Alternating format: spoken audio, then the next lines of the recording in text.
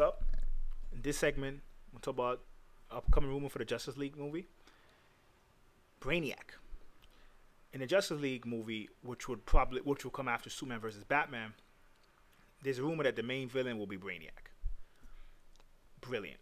I think if that's true, this is what I'm talking about. How DC has far better villains, and they should play up to their strength. I think they'll try and play up more in the fact that they want to basically be the anti-Marvel, where they want to make it dark, where Marvel's is light and fun.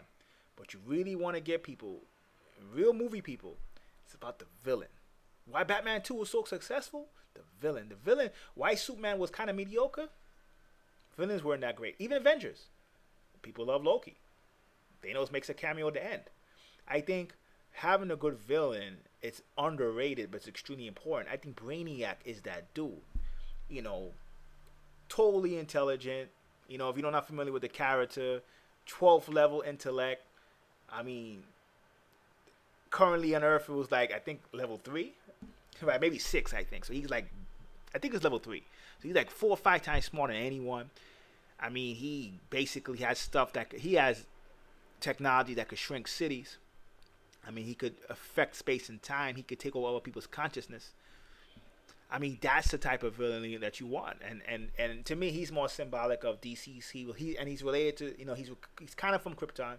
So he even shrank a city in Krypton, you know, and it became something where Canada, like he shrunk it, and it was basically at that stage.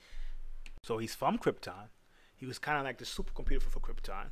So he basically, it's a person who can really use technology and his genius in such a level that I mean, it's funny because when I look at him, he could be Superman's villain, but then you could have him as the whole villain the whole Justice League has to kind of encounter. He's that flexible, and I think DC's strength is their flexibility.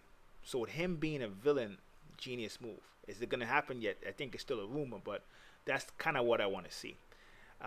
I know a lot of it will have to do with the success of Batman and Superman. I don't think it's going to be unsuccessful. I think you might get people who, if you're about the numbers movie-wise, it might do well. If you're about critically acclaimed, no. Like DC's method of doing stuff is reacting to Marvel. So whenever you're reacting to people, like if you look at DC, Fox, Sony, even other Hollywood studios now want their shared universes, that's reacting.